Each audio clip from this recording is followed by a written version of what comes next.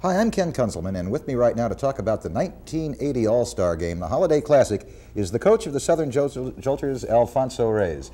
Now, Alfonso, this is the first time that the All Star Game has been here in the Bay Area since 1977. And the Oakland Auditorium this Friday night, December the 5th, is going to be the place where it's held. A different location from the last time. Does the size of the building, this is a much bigger building, does that affect you at all, the crowd? No. The more people, the better it is for me. I enjoy skating in the Bay Area. As most people know, most fans know, I'm from San Jose, and it gives my family a chance to come out and see me in person. Okay, now you've got a lot of heavyweight names out there with you on that All-Star squad. The coaches of the Midwest Pioneers, the Northeast Braves, Joe Perez, Larry Lee, they're back, they're men's captains, JoJo Stafford, and James Paul, and Darnay McPherson from my team. McPherson. We go on, and it is an all-star lineup.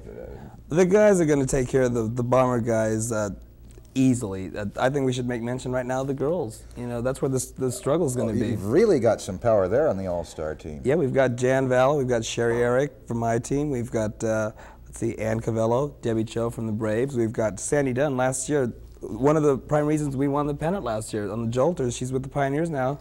Last year's roller derby queen, she'll be there.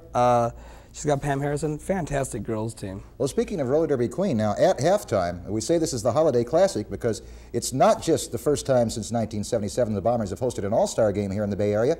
It's also awards and presentation night. You're going to have most valuable players, your all-star trophies, roller derby king, roller derby queen.